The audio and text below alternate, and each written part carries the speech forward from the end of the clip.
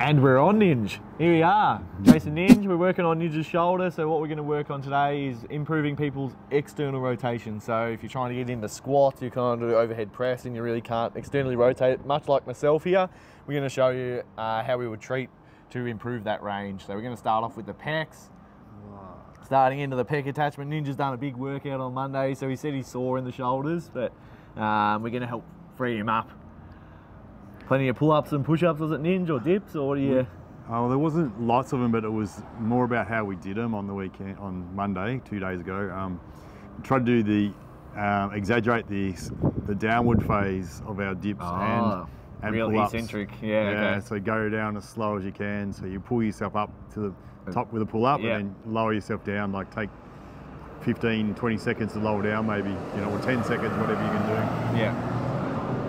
And the same with dips, trying to just go down really slowly and get to a right rock bottom range. So it's, yeah, so I think that's why I'm a little bit sore. I only did 10 dips and 5 pull-ups. All right. This is not much. Easy for you. You're normally doing 35 pull-ups, aren't you, Ninja? Yeah. I did 40 in a row the other day. Bloody hell, I'm underestimating you. A couple of weeks ago. So that was the best I've done. You're doing a lot more than years. I am. But yeah, I've been concentrating on them. So, but yeah, I want a few more months and I'll try and get 50. 50. Young Matthew said I've got to try and do 15 to my chest. Then he reckons I'll be able to do 15 to your chest, okay. Yeah, get that kind that of. equates to 50, you reckon? That's what he reckons. All right. He'd know. He's the pull-up master, he and Leo. Yeah. Leo, you reckon you could break 50? He's giving it a nod behind the camera. How we going, Ninja? Yeah, it's giving me a bit of curry. Yeah. So yeah, just working through the pec major here, just trying to clear that solidified tissue out from the shoulder, trying to open it up. A lot of people, if they can't externally rotate, they're normally, gorilla arms and their palms might be facing forward. So another thing we can just do to help open the shoulder up just while we're treating is just even turn the hand out there, try and create more space. Can also give us an idea of where that shoulder's tight or where that pec's tight that is causing it to pull in. And just doing slow, targeted treatment here. Staying a bit broader, but it's still pretty painful, isn't it, Ninja? Pecs are always pretty nasty spot. You're not going to crush my ribs, mate. Don't worry, I'm not. It just feels like it. That's it. Oh, it's nice and warm out here today. It is. Sun's out, guns out. Work on the tan. Yeah. There's some lawnmowers going. And would have been good to have our calendar shoot after, a bit more with a tan on the body, especially for myself. But yeah, if you haven't heard, we've launched an MMT calendar that's come out already. So yeah, you can purchase that now. If you jump on, click the link below, have a look. 90s Gym Fantasy. Don't forget to like and subscribe to the channel as well to get constant updates on pretty much how we treat any sort of pain or even training tips, and yeah, just general health tips as well. You might also get a bit of humour thrown in there every now and then. We're sometimes funny, well, we think so, but yeah, we're working on it. We're also just trying to spread this type of work all around the world. You might actually want to learn this type of treatment, so learn how you can change other people's lives but also change your own. It's such a rewarding job and industry that we work in, that's why we sort of worked on this channel and grown it and tried to create an online course so that you can learn how we treat and how we approach treating pain and injuries, because we think everyone around the world should have access to this sort of work. And unfortunately, as much as we'd love to do a world tour, it's not feasible at the moment. But yeah, if we can train up practitioners around the world that have this knowledge, then yeah, that's our part. Yeah. So we've worked through the pec, we'll give that one a little bit of a rest for Ninja. Now we can also work the anterior shoulder here, so just a bit of bicep tendon and anterior deltoid. So we're just going to sink into that bicep tendon. Not going to go too hard with Ninja because you know he's a bit fresh and sore from a workout. Yeah, this one hurts. And this is pretty raw anyway. Doesn't take a lot to inflict some pain in here. You don't need so just feeling for those ropey tendons. And we're not really moving too fast, staying connected with the tendon, with the source of the pain. Flies are eating me alive out here, Ninja. There's a few around, eh?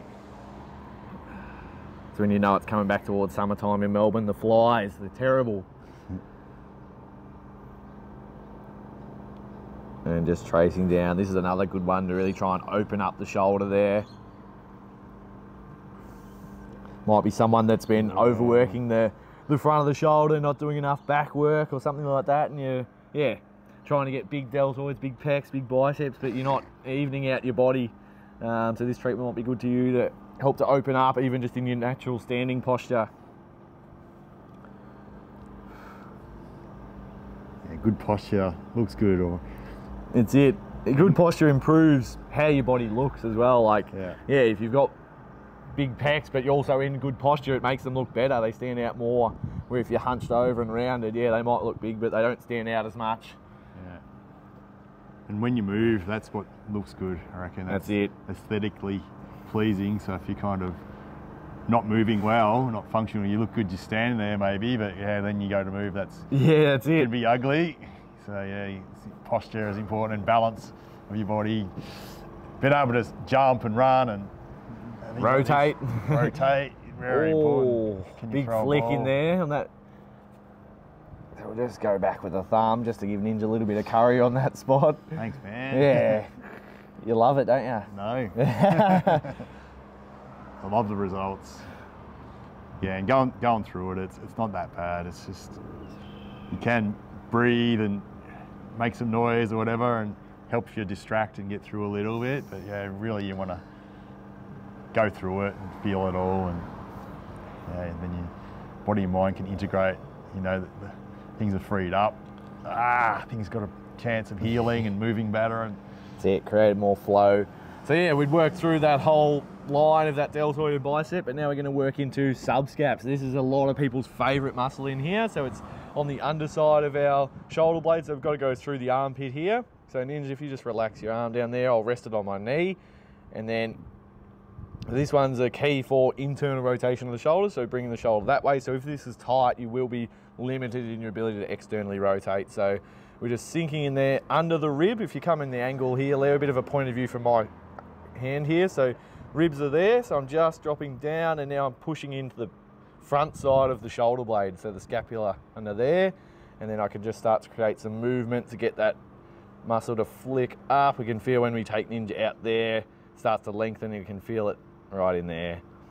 And you can quite often get some referral pain into the shoulder, out the arm, sometimes down the back of the arm from this one. If you're a swimmer, do a lot of swimming, this can be a muscle that can be chronically overused in a lot of swimming strokes. So you might be getting a lot of work through other muscles and it's not improving. It could be this little one under here. So yeah, if you can't come and see us to treat it, get your practitioner in through the armpit, get them to do subscap. Might be the lifesaver for you. Pin it in there. You can open up with some passive range, because a bit like treating the psoas, we don't actually want to move around too much in here because it is quite uncomfortable.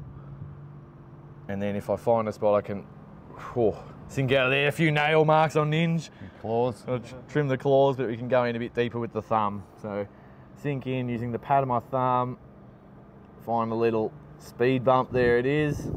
You getting any referral pain, Ninja, or just? Nah. It was intense first up, and then it's faded pretty quick. Faded off. I'll try and get my shadow out of the video there. And just holding there. Once we find that spot, yeah, we just sit on it, wait for it to ease up, and then we can start to create some little movements to open that shoulder up.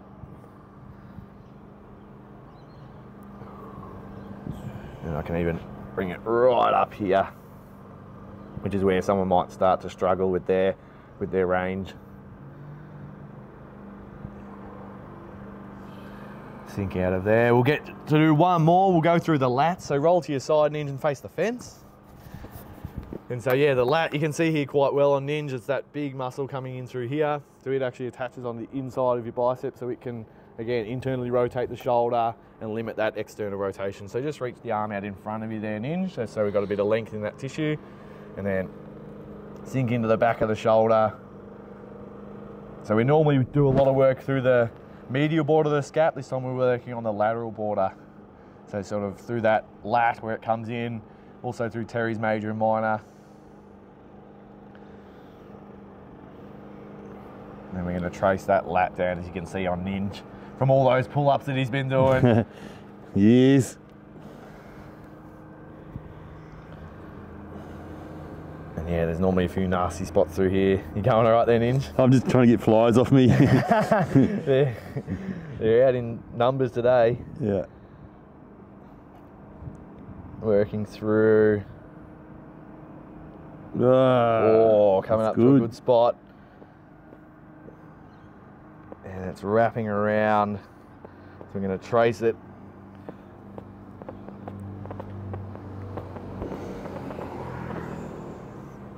And as we know, it wraps into that thoracolumbar fascia, so coming into that lower back. And then I might come around this side and do a bit of a broader stroke, but with the elbow and forearm.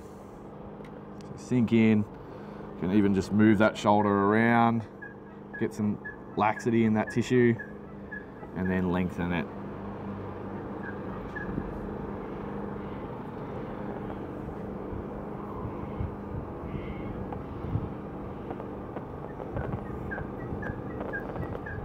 what kind of bird's that? Oh, I have no idea. Cuckoo. Pink Ninja. You should be the bird master, all the birds up at your house. I know, it's a different one. Maybe it's a drone. Drone? Spying on us. Spying on us. Seeing what we're doing at MMT. Yeah, it's not a real bird. And finish this one off. For video's sake, we'll wrap it up there, but yeah, obviously we do a bit more work through the lat. And obviously we can spend longer on each of these areas, but just wanted to give you a snapshot of the work we can do to help to free up the shoulders and improve external rotation. So yeah, remember, like and subscribe. Yeah, jump on, check out the calendar if you're interested at purchasing one of those. And yeah, thanks for tuning in. See you next time. Bye. Done.